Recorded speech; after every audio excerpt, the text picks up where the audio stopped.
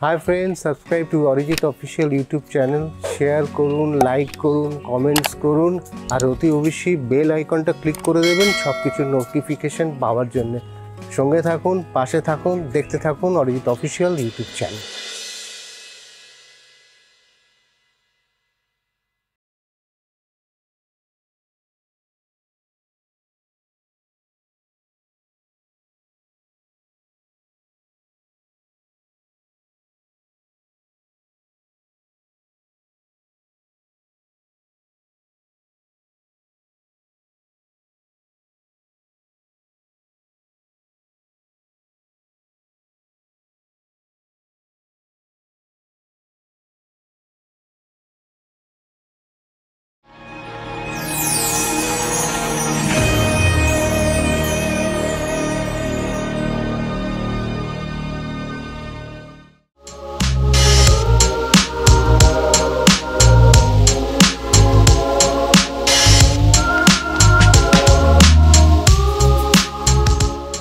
আমার নাম Parag Majmudar.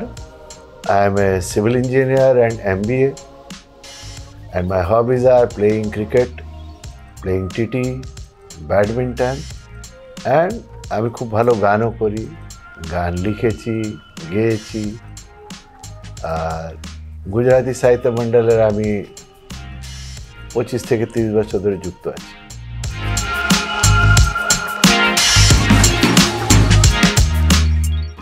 শুরু থেকে আমি সিভিল ইঞ্জিনিয়ার, তো প্ল্যান স্যাংশনের কাজ করেছি, তারপরে কন্ট্রাক্টর হলাম, তারপরে ডেভেলপার হলাম। তারপর দেখলাম যে ঠিক আছে, নিজের জন্য তো করছি, কিন্তু মনে হলো যে ইকো ফ্রেন্ডলি কাজগুলো করা উচিত। তো অনেকগুলো ইকো ফ্রেন্ডলি টেকনোলজিতে আমি ইনভেস্টমেন্ট করলাম, লোকেদের কাছে নিয়ে এলাম। তার মধ্যে যেরকম বলবো, একটা আর প্যানেল বলে একটা ইটালিয়ান টেকনোলজি, যেটা 30 থেকে 35 বছর ধরে ওয়ার্ল্ডে চলছিল, আমি ইন্ডিয়াতে ইন্ট্রোডিউস করলাম ওটা with the active help of ministry of housing. তো টেকনোলজি হচ্ছে যে থার্মোকল দিয়ে পলিস্টাইরিন প্যানেল তৈরি হওয়ার পরে ওটার অনেকগুলো ইকো ফ্রেন্ডলি অ্যাডভান্টেজ আছে। মানে এসির খরচা বেঁচে যাবে, বিল্ডিংয়ে লোড কমে যাবে, আরও অনেকগুলোর অ্যাডভান্টেজ আছে। তো এগুলো চললো। তারপরে দেখলাম যে ইঙ্কের একটা ব্যাপার আছে, যে আমরা প্রিন্টারে যে ইঙ্ক হয়, তো যদি আপনি প্রিন্টারের কার্ট্রিজটাকে বারবার ইউজ করতে পারেন, রিইউজ, তাহলে সুবিধে হয়। এবার আপনি যখন রিফিলিং করছেন তখন কিন্তু বিরাট বড় একটা ইনভেস্টমেন্ট লাগে লোকে। সেই রিফিলটা সিঙ্গাপুরে ফুলমার্ক কোম্পানি একটা খুব ছোট্ট মেশিনটা বানাবে 30,000 টাকায়। সেই মেশিন দিয়ে আপনার রিফিল করতে লোকের লাগতো যেখানে 100 টাকা, এই কাজটা 10 টাকায় হওয়া চালু হয়ে গেল। আর এখন আমার প্যাশনটা রয়েছে, দেখলাম যেটা আমরা বলি রুটি কাপড়া মাকান। তো রুটি কাপড়া মাকানের সাথে আমাদের সবথেকে বেশি রিকোয়ারমেন্ট হচ্ছে জল। তো ওয়াটার পিউরিফাইং টেকনোলজিতে আমার একজন প্রফেসর ছিলেন, উনি খুব অ্যাক্টিভলি ওইটার সাথে অ্যাসোসিয়েট করলেন, যেখানে আমরা ওয়াটার পিউরিফাইং করছি উইদাউট ইলেকট্রিসিটি, মানে অ্যাক্টিভ চারকোল আর সব কিছু নিয়ে। তো যেখানে ইলেকট্রিসিটি নেই সেখানে জল হবে কি করে, জলটা পিউরিফাই হবে কি করে? তো সরিত পান্তা বলে আমরা এটাকে নাম দিয়েছি কোম্পানিটাকে। আর এখন আমাদের অফিসেই এটা অ্যাক্টিভলি ইউজ হচ্ছে, ডে টু ডে আমরা এটাকেই ব্যবহার করছি। আমার বাবা গুজরাট থেকে এখানে এসেছিলেন, আমার জেঠু নিয়ে এসেছিলেন ওনাকে। তারপরে উনি নিজের আগে চাকরি করেছেন, তারপরে ব্যবসা করলেন, আমাদের মানুষ করলেন।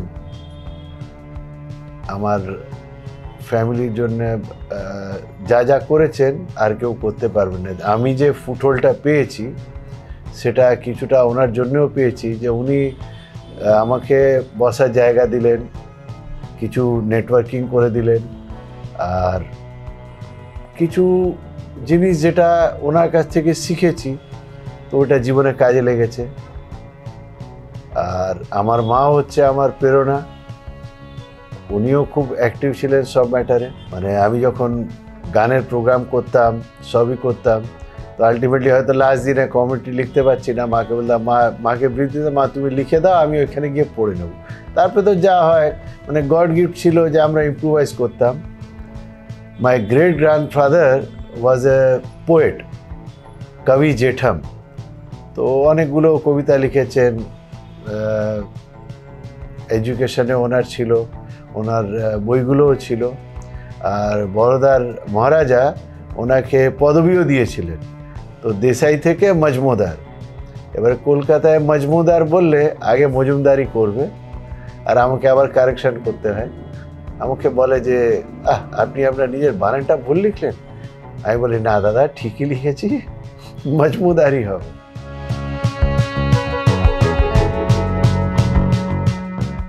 আমার ওয়াইফ হচ্ছে Falguni. She is also a very big source of support and encouragement in my life. She has stood by me in thick and thin.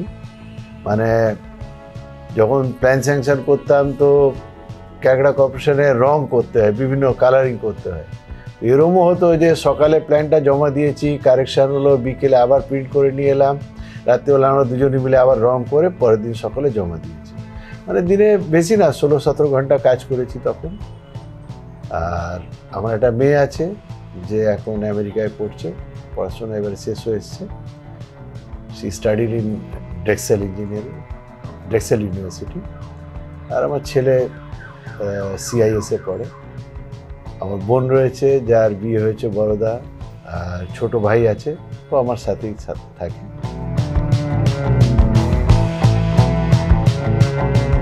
ভবিষ্যৎ প্ল্যানিং হচ্ছে যে যেটা হাউজিং ফর অল বলছে গভর্নমেন্ট। এবার হাউজিং ফর অল করার পরেও জমি একটা ব্যাপার আর জমির কস্ট একটা ব্যাপার। তাই যদি ইনোভেটিভ টেকনোলজি করে জমির আর কনস্ট্রাকশনের কস্টিং যদি কমিয়ে দেওয়া যায়, তাহলে সবার মাথায় একটা রুফ থাকবে। এইটা নিয়ে একটা প্রজেক্ট আমার হাতে এসছে, যেখানে আমি এখন অ্যাক্টিভলি কাজ করছি। তা সেখানে সুবিধা হবে যে LIG আমি লোকগুলোকে খুব সস্তায় দিতে পারবো। আর সেকেন্ড হচ্ছে যেটা বললাম, জলের টেকনোলজি।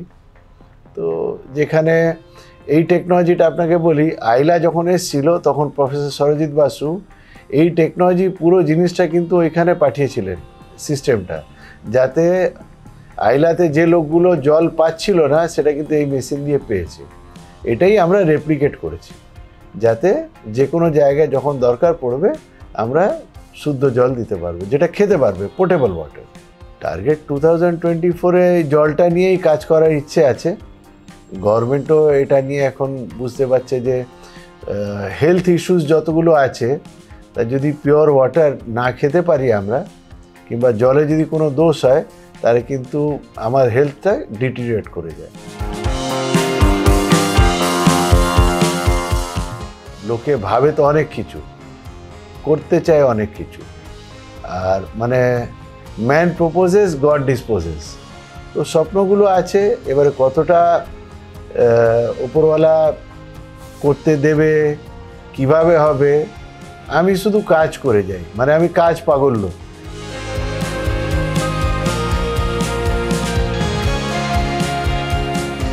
আমি ঘুরতে ভালোবাসি বলাটা ভুল হবে, আমি ঘোরার জন্যই হয়তো বেঁচে আছি। বিভিন্ন জায়গায় ঘোরা, নতুন জিনিস দেখা, নতুন টেকনোলজি দেখা।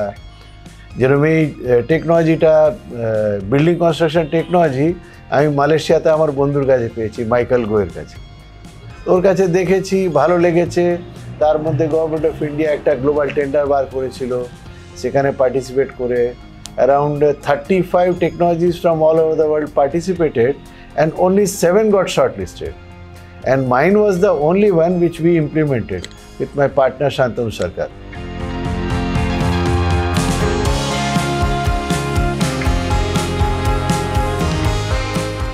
যখন বাইরে ঘুরছি তো বিভিন্ন কিউজিনগুলো খেতে ভালোই বাসে। তো স্প্যানিশ আছে, ইটালিয়ান আছে। আমার মেক্সিকান ফুড বেশি পছন্দ, তার কারণ খুব হেলদি ফুড হয়। You don't need any time to prepare ইট। মানে আপনি গেলেন, বললেন দাও এটা বানিয়ে দাও, হাতে হাতে আপনাকে বানিয়ে দিয়ে, বাড়িটো খেয়ে নিন, এইটা তো খেয়ে এই হচ্ছে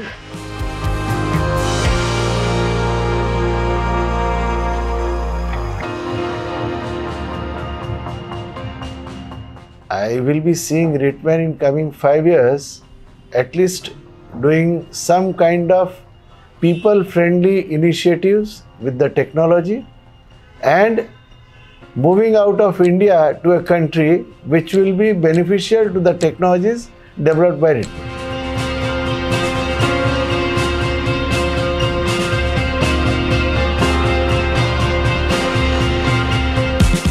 জীবনে যদি লড়াই না থাকে তাহলে আমরা এগোতেই পারবো না।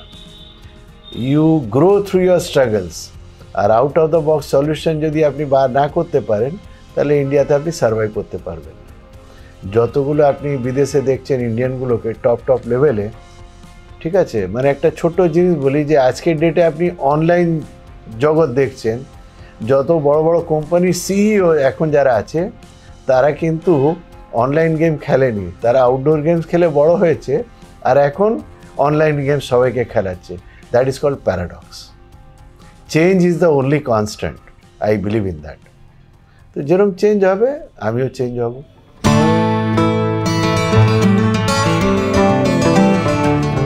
আমি ঘড়িও বানিয়েছি, তারপরে প্লাস্টিকের ফ্যাক্টরিও ছিল, আমার কাছে টিভিভিসিআর রিপেয়ার করারও ডিপ্লোমা ছিল, ফোর্টুলেমে গিয়ে শিখেছি। তো যেরম চেঞ্জ এসছে লাইফে সেটাকে আমি অ্যাকসেপ্ট করেছি, আর যে নতুন টেকনোলজি এসছে তাকেও অ্যাকসেপ্ট করেছি। তো moving with the flow is, I believe, my success, apart from blessings of the god and good wishes and blessings of my parents and also my family.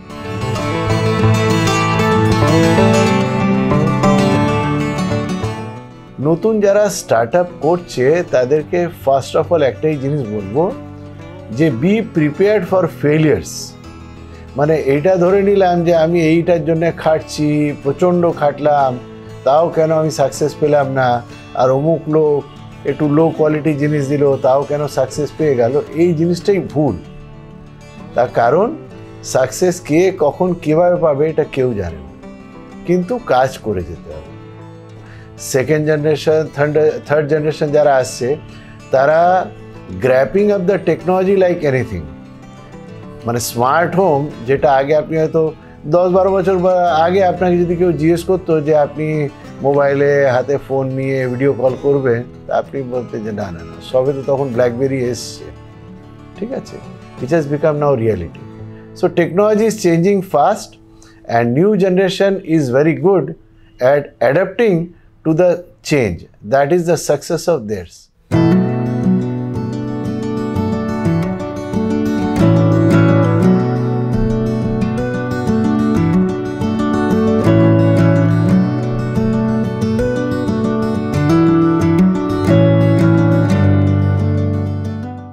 আমি কাজের পেছনে, কাজ পাগল লোক, কাজের পেছনে লেগে আছি। কাজ যদি হয়ে গেল আমি খুশি হলাম, কাজ না হলে যে খুব বেশি দুঃখ পাবো না, কাজটা অন্যভাবে কীভাবে করা যায় তার পেছনে লেগে যাবো।